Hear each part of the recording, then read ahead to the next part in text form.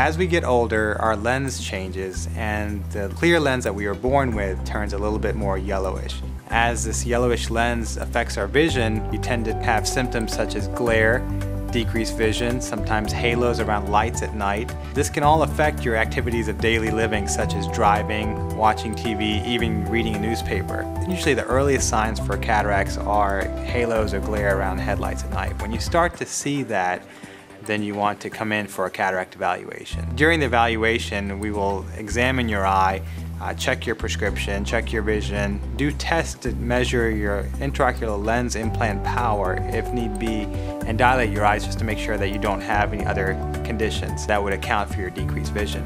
The surgery is a relatively quick outpatient procedure that is performed at our surgery center.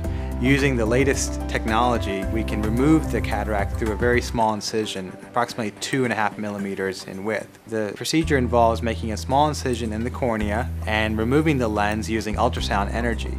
That process takes approximately 10 minutes and is done with very mild IV sedation. We use numbing drops rather than putting patients to sleep, and their eyes kept numb throughout the procedure.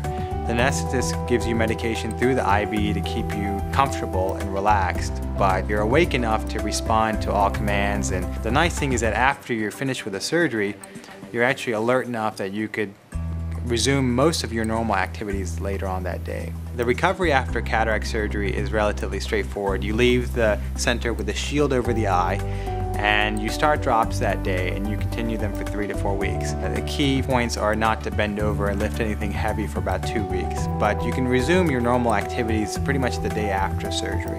Patients are amazed at how well they can see the evening after the surgery, and while they have to keep a shield over their eye, some may even see well through the small holes in the shield, and by the next day they've recovered almost 80 to 90%. The shield is there to protect your eye from being rubbed, so keep it on for about a week after the surgery. But aside from that, most people return to work the next day or even 2 days after the surgery.